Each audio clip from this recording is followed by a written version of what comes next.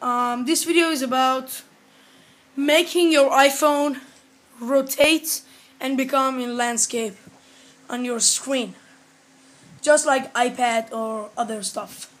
As you can see, this is my iPhone, but it's in landscape mode. So I'm going to teach you how to get that. What you do is you open Cydia.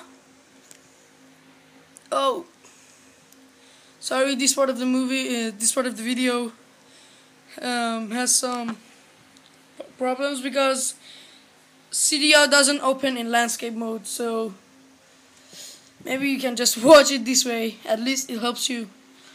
Okay, so what you do is you go to search, and what you search is SB Rotator, and that's the app, but you need SB Rotator cracked, and for that you need to go to manage, and you need to go to sources, and then edit, add, and what you add, like usual, Sinfu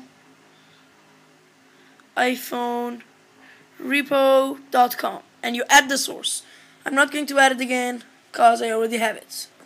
So what you do after that is you go to search,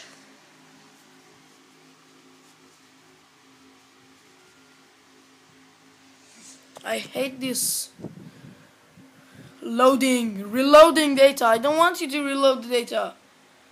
Sorry.